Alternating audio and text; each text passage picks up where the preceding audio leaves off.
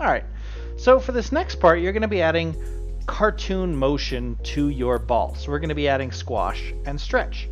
To do that, we have to apply a different modifier to our ball. That modifier is called stretch. So to get there, you're gonna click on the second tab over here on the right. It's the box with the little half arc in the middle. So I'm gonna click on that, and this brings us to our modifier list. Or it brings us to our modifier panel. So what I can do is I can click on modifier list, and I can type STRE, and that's gonna find stretch for me. So right there, and I'm gonna click on stretch, and then let me show you what it does. So if I go ahead and just grab this arrow and drag up or down on my mouse, you can see that it actually squashes and stretches the ball pretty well.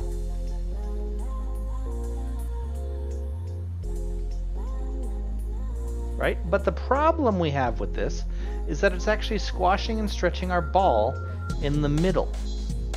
Right? And our ball isn't going to impact the floor in the middle, it's going to impact the floor on the bottom of the ball.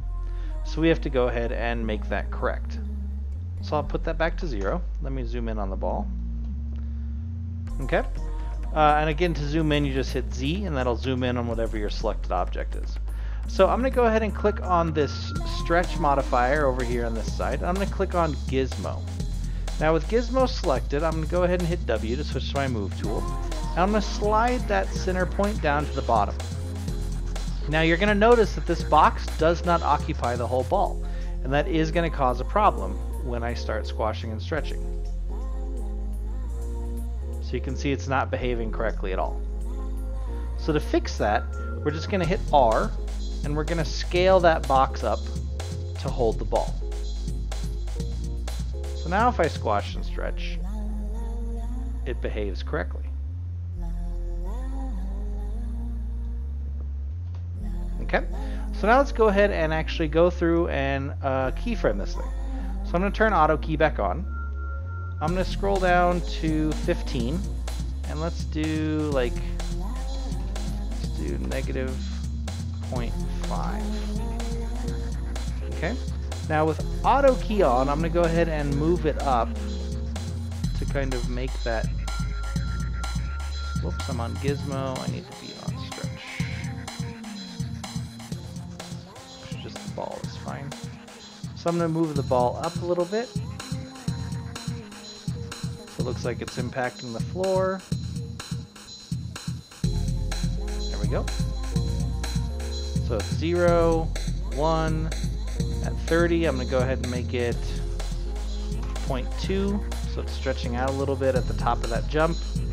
Go to 45. What was it? Negative 0.5. So I'll do a negative 0.6.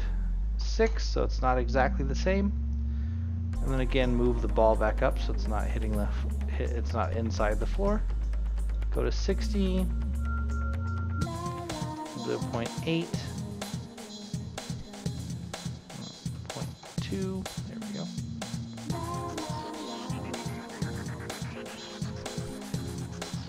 $75. We will go ahead and do a negative 0.55 and move it up. Of course, go to frame 90 and make that 0.15. Okay.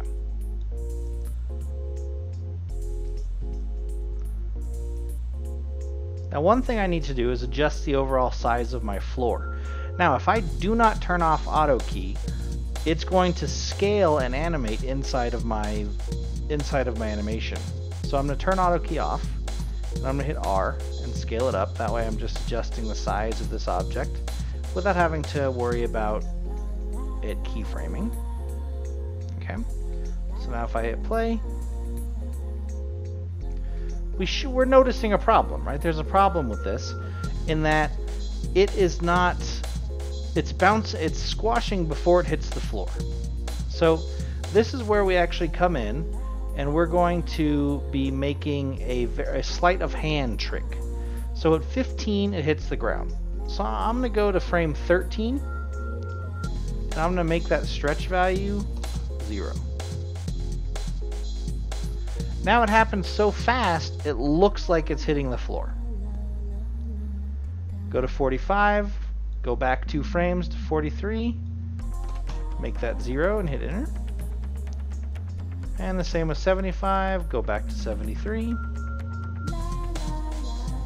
And you could even just go back 1 frame if you wanted, it would be fine. But now if I hit play,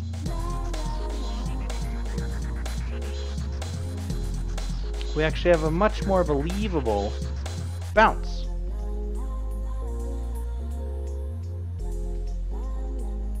And that's it for adding the cartoon motion. So the next thing we're going to do is add a camera and render out our finished animation. So I'll be going over that in the next video.